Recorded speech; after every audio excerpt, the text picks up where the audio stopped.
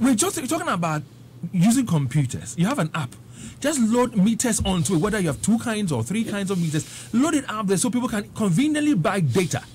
You travel, you come home late, no vendor will be selling. You think you have an app you can work with, you go on the app and it's not working. And you're telling us that it doesn't work for all meters. Dave, let me say, yours should work.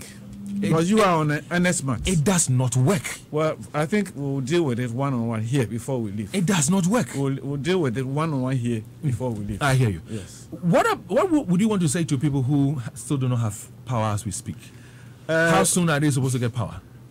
For those who are without power, if it's not coming from the system disturbance as we've talked about from GridCo, and it's from ECG system, I can assure you that all those who are without power today, by close of work today, we should have power. But you told us, and the GridCo statement also says that power has been restored to all the BSPs.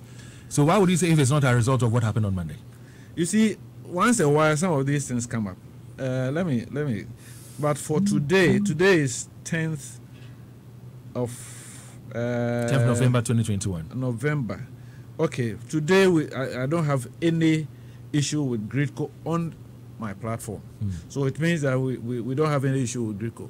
So all the issues that we have Fomina, we have Ofori Chrome, we have Ghana Water at P, we have Anomanyi, Kokoben, and then depending on New Edubiasi, Bantama, all these ones will be dealt with before close over today. But do you also have general issues, out there, general faults out there? Because I have raised concerns to you a couple of times, and a few of your staff, one of them just was calling me.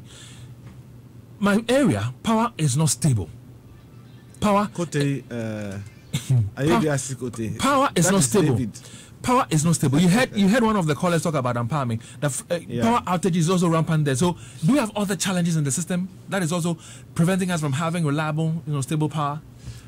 That is news to me, because for now, we've done a lot of work. I'm sure if it were not this Sunday episode that we had, this Monday thing, power has been very stable in Ashanti region. Not in my area, Mr. Baidoo. Not in my area. I'm telling you, not in my area. But let's go onto Facebook and see what comments or questions there are for you. And we have Leo Stanley Boite to do the reading of the messages on Facebook for us.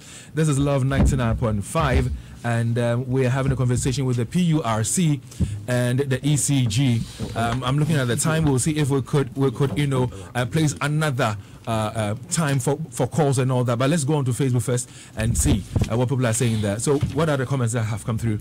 Okay, this is from Katache Raphael Aho. He says, good morning, David and your panel. I live at the Joso Domiabra. Last Monday, our electricity pole caught fire and we had to leave our house